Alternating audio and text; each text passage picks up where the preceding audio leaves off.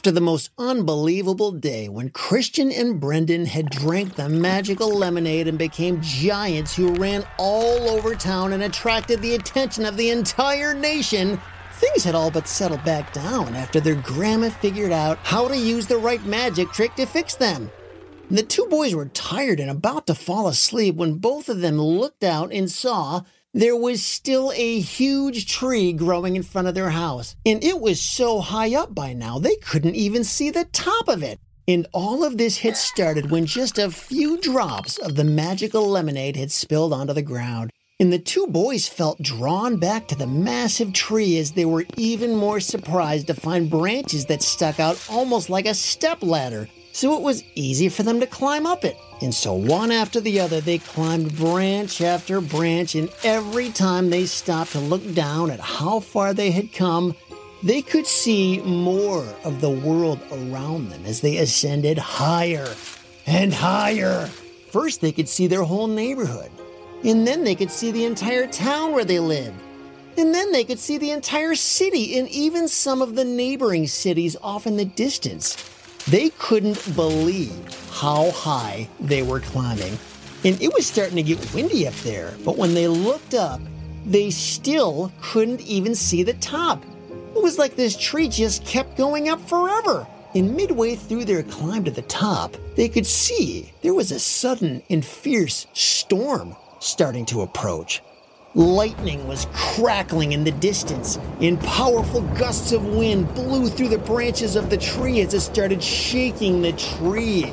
And they could feel it swaying back and forth. The boys hung on tightly, but this storm was not going to let up. It was getting stronger and even fiercer than it was before. And then the rain started coming down.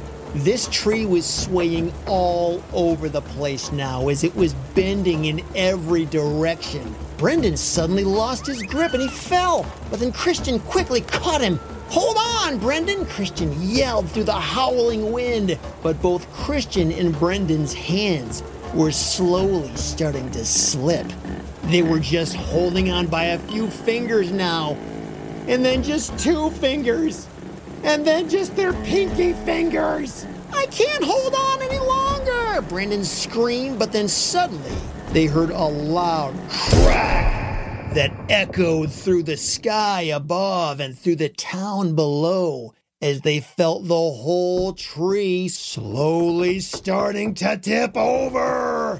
Christian grabbed hold of Brendan's arm and pulled him back up as they both scrambled desperately to grab one of the upper branches. And when they found a good secure branch, they noticed it just happened to have this big cluster of bright, glowing yellow lemons on it. The same kind of magical lemons that started it all.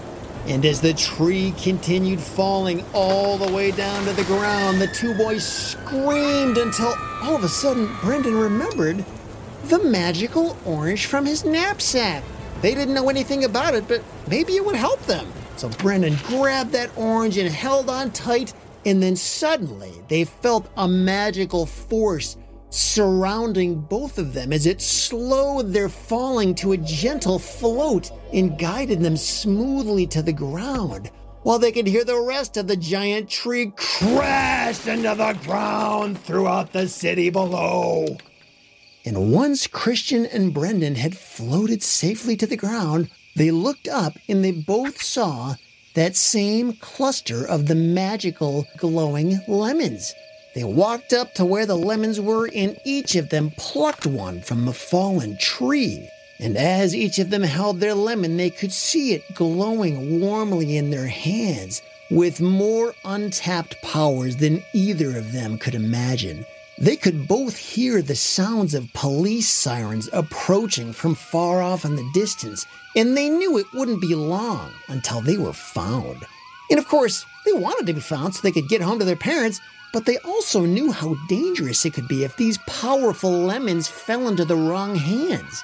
And as the sirens grew louder, they both put their lemons in their pockets and ran up to the road nearby. And as the police arrived, 2 of them stepped out of the cruiser, and one of them said, "Well, wowee, wasn't that something? Hey, wait, were you kids in that tree as it fell? How on earth did you survive that fall? We all saw what happened. No one could have survived that.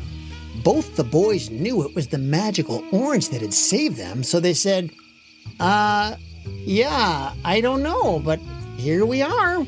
Everything seems to be fine. We're all set. Good to go. A-okay. Huh. Okay, well, let's get you kids home. You ever taken a ride in a police car before? So both kids ran and jumped in the back of the police car, and when they finally got home, their parents had been worried sick. As if it wasn't scary enough to have both of their kids turned into giants earlier that day, and now their kids climbed all the way into the sky on a giant tree before it toppled over and almost squished them. And then Christian and Brendan told their parents about the magical lemons they found that caused the tree to grow so tall in the first place, and then their mother's magical orange that saved them from the fall. Ah, this is all starting to make sense now, their mom said. I had a feeling my special lemon and orange were somehow involved with this. And look, Mom, Christian said, we both picked one of these glowing lemons from the giant tree when it fell over. Oh, I see, their mom said. Well, now that you both know how powerful these lemons are, I don't have to warn you to be careful now, do I? And both boys shook their heads. Good. Why don't you both find a good hiding spot for these two unspeakably dangerous and destructive lemons? Sound good? And both boys shook their heads again as they were both keenly aware of the powers contained within these lemons.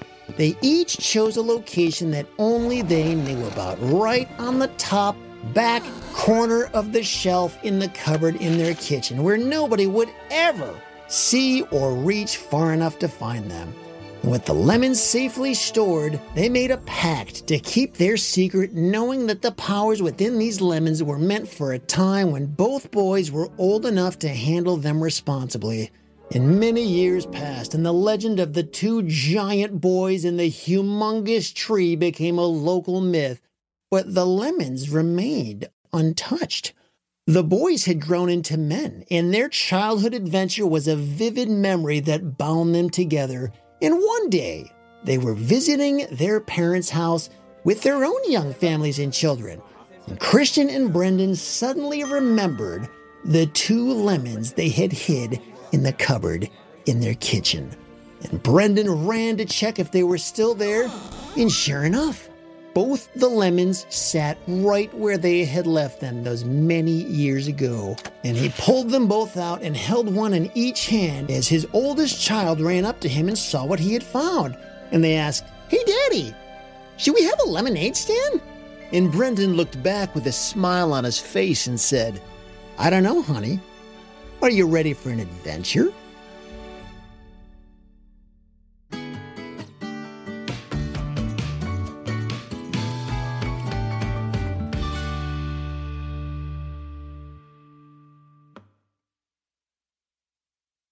Do you ever find yourself wondering when the next episode is going to come out for the Storyland podcast? I know they don't come out as much as we all want them to, but if you want to be the first to know about when the next story is going to drop, all you got to do is follow us on Instagram or Facebook, or just go to storyland.show, and you'll find links to all the different places online where you can listen and watch, and even leave a comment and make suggestions about other story ideas that you might have. Just go to storyland.show, or again, you can follow us on Facebook or Instagram. Just search for Storyland, all one word, podcast. Storyland Podcast, and you should be able to find us there. Thanks again for listening, and I'll talk to you next time.